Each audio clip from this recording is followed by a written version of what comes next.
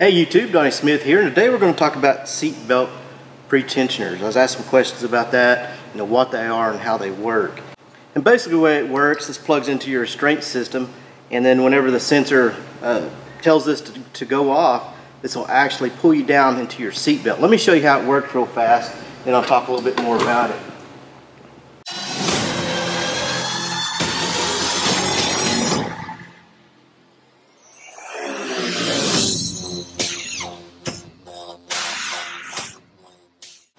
So when the charge hits your car, like if you're involved in an accident or whatever, and your car senses it's in a wreck, it'll send a signal to seatbelt, and it'll do this.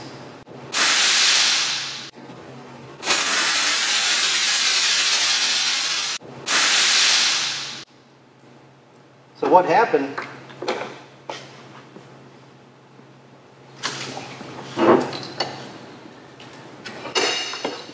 This is the normal length. And basically what it does, sets off an explosion, and it tightens your seatbelt, causing you to be tighter into your seat to keep a lot of slack out of the seatbelt there. So this discharging,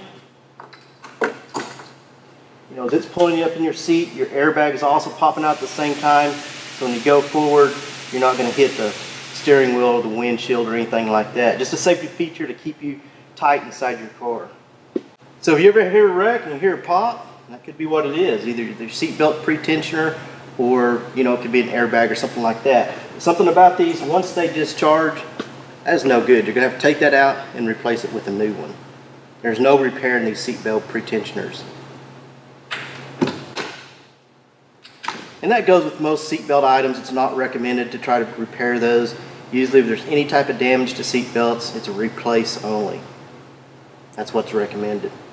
Well, as always, I thank you for watching these videos. If you like the video, be sure and give us a thumbs up, give us a like, share this with your friends, and remember, if something's worth doing, do your best and have a blast doing it. Thanks for watching, take care, and we'll see you in the next video.